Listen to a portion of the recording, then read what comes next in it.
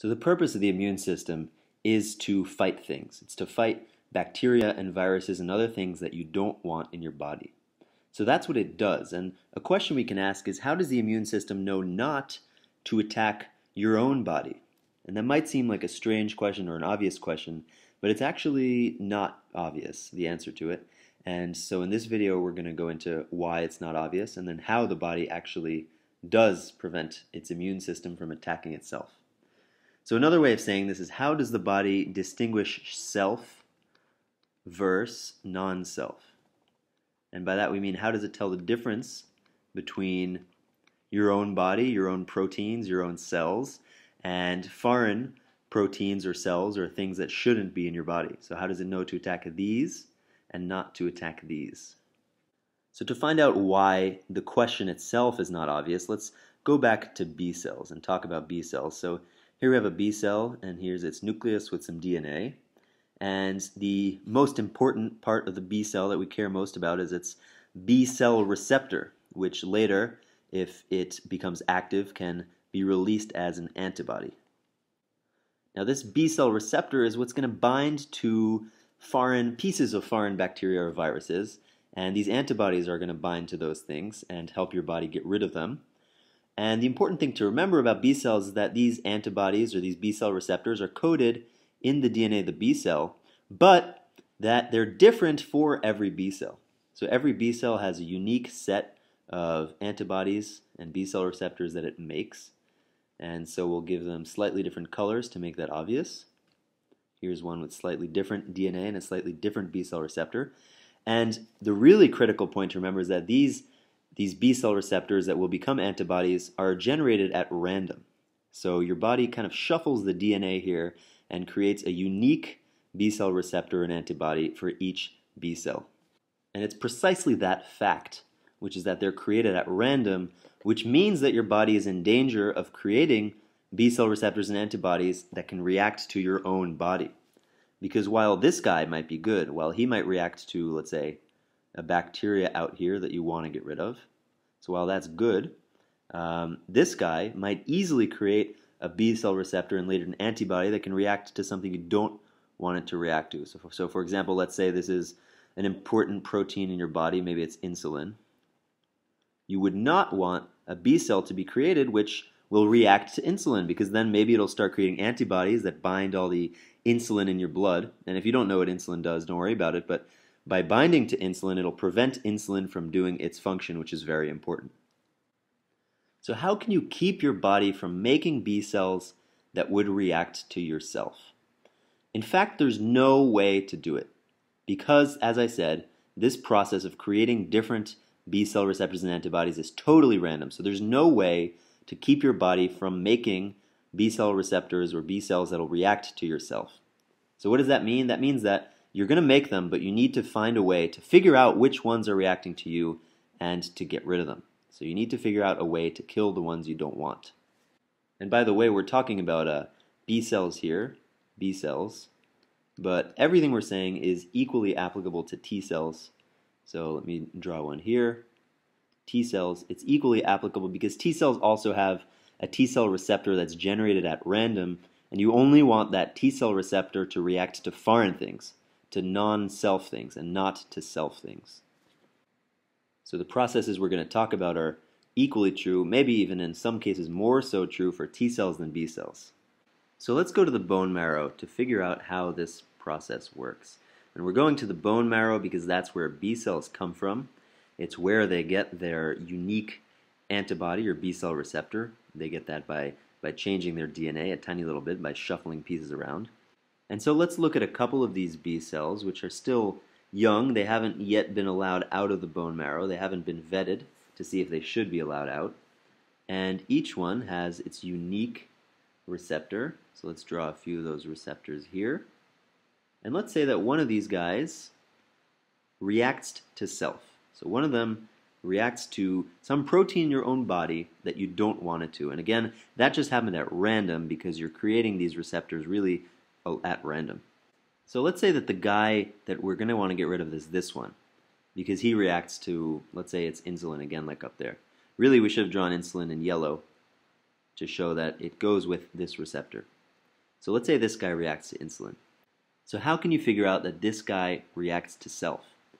And the answer is actually quite simple. The answer is that you just need to keep around the various proteins that your body uses. You need to keep them around in the bone marrow while these B cells are being vetted.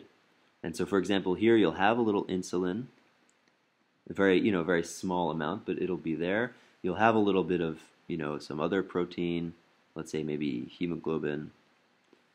You'll have some other protein here. You'll have yet another protein over here. And so all these proteins will be around. And so what your body does at this stage in development is it says, whatever B cell binds to something, with its B cell receptor in the bone marrow will be killed. And so this B cell right here that recognizes this insulin protein, the fact that it recognizes it means that it'll bind, and that'll cause a little bit of a chemical change in the B cell or something, and one thing will lead to another, and the whole system will be programmed so that as a result, this guy will die. So every B cell that recognizes self, if it sees that self molecule in the bone marrow, it will be killed. And this works because your bone marrow will have most of the abundant proteins in your body. They'll be present there so that you can make sure that you weed out all the B cells that react to self. Now what happens after this step is that these guys who have been vetted, they can proceed onwards to maybe a lymph node, somewhere where they can begin to actually be active now that they've sort of gone through basic training here in the bone marrow. And you might ask yourself, well, what about here? What about here when one of these B cells that doesn't react to self, what about when it interacts with a bacteria that you actually want it to fight? Is the same thing going to happen? Is it going to die just because it recognizes the molecule that it's made to bind to? And the answer is obviously not. You don't want this guy to die because you need him, because you want to fight this bacteria. And so the reason why he doesn't die is because, well, we're in a different environment. There are different rules, there are different other cells around, and this B cell has matured and become different. So the rules are different, and he's not going to die. So this weeding out of B cells that react to self proteins is sort of the first of two mechanisms that I'd like to talk about that the body uses to not react to self. And actually the same exact thing happens for T cells, except it doesn't happen in the bone marrow. It happens in the thymus because that's where T cells mature. So in the thymus we have really the identical process where T cells differentiate, and each one has a unique receptor, and the ones that react to self in the thymus too strongly are killed. But it's not a foolproof method, or else we wouldn't need step 2. Every once in a while, a B cell will get out there. A B cell will escape which reacts to self. And it's just because every process has its mistakes, and maybe you don't have every single protein here in the bone marrow in enough abundance to find the B cells that react to a protein of your own body. So let's say this is a B cell that escaped the bone marrow even though it reacts to self. What's going to happen now? Well, it's going to find that protein that it was sort of made at random to react with. And so it's going to find that protein that your body makes and that your body needs, and it's going to bind to it. What's it going to do now? Well, if you remember, it's now going to take that protein, ingest it, break it up into little pieces, and then present it on an MHC2 molecule. An MHC2 molecule. And if you recall, it'll just present a small piece of that protein on the MHC2 molecule. Maybe it'll present a different piece of the protein on a different MHC2 molecule over here, something like that. And the reason it does this is because it needs a T cell to come along. So here's a T cell. And it needs a T cell to come along that will recognize that same piece that it's put there on its surface. And it needs that in order to activate. So it's going to sit there and wait for this T cell to come along who has the perfect receptor. And so here's that T cell. And they're going to interact, and they're going to have some kind of intracellular kiss that's going to finally allow this B cell to activate. So usually without the T cell coming and recognizing the antigen that the B cell reacts to, the B cell cannot activate. It needs this T cell to recognize it. And so this is exactly the second mechanism of defense that I'd like to bring to your attention, which is that even if a B cell escapes that reacts to self, almost always it's also going to need a T cell that reacts to self to come and activate it. And so you need both the B cell to escape the weeding out in the bone marrow and the T cell to escape the weeding out in the thymus for you to get an active B cell that's now going to start putting out antibodies that react to self. And by the way, this cellular kiss here is usually going on in the lymph node. Now, looking at this whole process, you might have a few complaints, and I encourage you to think about how it might go wrong. Well, one way you might think it could go wrong is, what if bacteria got into the bone marrow? And certainly that's very, very possible, because when you get infections, the thing that's infecting you can move around your body. So if this bacterium gets into your bone marrow, does that mean that now this B cell is going to bind to it and therefore is going to be killed? Because at this stage, whenever the B cells bind to something, they're killed? And the answer is yes, this is exactly what happens. But the reason why it's not too much of a problem is that even if you have this bacterium here in the bone marrow for a week or two or maybe a month, after that, once this bacterium goes away or is killed, then it won't be there anymore, and you can start producing these B cells that react to that bacterium again. And hopefully you already had a bunch of these B cells that could react to this bacterium that you had made previously and that were already out in the lymph nodes. And so those guys will be there to fight the infection, while maybe the infection might be in your bone marrow, preventing you from making more of those B cells to kill it. So you already have some of those B cells out there in the lymph nodes, and they can proliferate out there and sort of lead the battle from there. Now, even though your body has these mechanisms to keep your immune system from reacting to yourself, it still happens sometimes.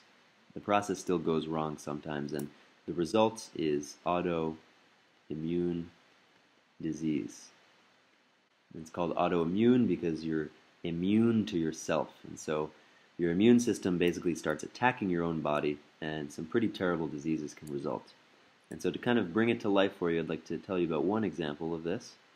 So this is a muscle fiber, and the way your muscle fibers are activated, because you don't want to be flexing all of your muscles all the time, the way that they're activated is that they have a little receptor, which I'll draw here. And this receptor is ready to receive little molecules from a neuron, part of a nerve. It receives little molecules from this neuron that activate this receptor and therefore activate the muscle fiber. And so if you want to tighten this muscle fiber, you just need to send a signal down the neuron, and it'll release these little molecules which will activate the muscle fiber. But in one example of autoimmune disease, you get antibodies against this receptor here on the muscle. And so they bind to it, and that either stops it from functioning, makes it impossible for it to react to the neuron's signals, or causes that receptor to be destroyed. And those are two mechanisms that have been seen. And so in this autoimmune disease, what do you think will happen? Well, what happens is that your body can no longer activate muscle fibers as easily. And the disease is called Myasthenia Gravis. And the etymology of that is that my sort of means muscle, and asthenia means weakness. So muscle weakness, and gravis just means it's serious, because it gets serious over time. If you can't activate the muscle fibers in your body, you slowly become paralyzed. So you don't need to remember this exact mechanism. That's not really important, but I just wanted to give an example of one kind of autoimmune disease and how it works.